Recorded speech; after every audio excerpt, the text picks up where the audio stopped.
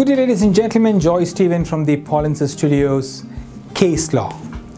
Lai versus Canada. Case laws are not meant for people interested to apply for immigration to Canada, but may be used by those who feel the system is not fair or to gain an understanding of the recourse available in Canada for a negative decision. Content for this video is distributed sourced from information distributed by Thomson Reuters. Judgment for this case is attached in my blog reportersreport.com as a PDF document. This case is all about immigration, selection and admission, sponsorship. Foreign national was citizen of China who first entered Canada in 2006 on tourist visa. Foreign national met sponsor in 2009 and married him in March 2010.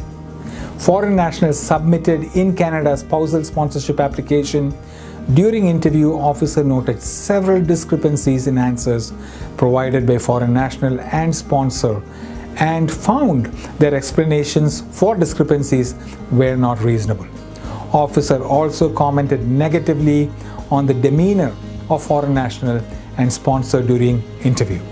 Officer found that foreign national had failed to demonstrate that she was in a bona fide relationship not entered into primarily for immigration purposes and denied application.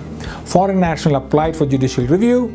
Application was dismissed for judicial review, although officer only discussed evidence that pointed away from bona fides of relationship. Officer's conclusion was reasonable on evidence and her conclusion was intelligible and transparent.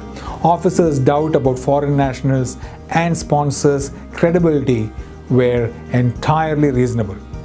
Officer's conclusion with respect to discrepancies in testimony of foreign national and sponsor at interview were reasonable and cast serious doubts on parties' credibility.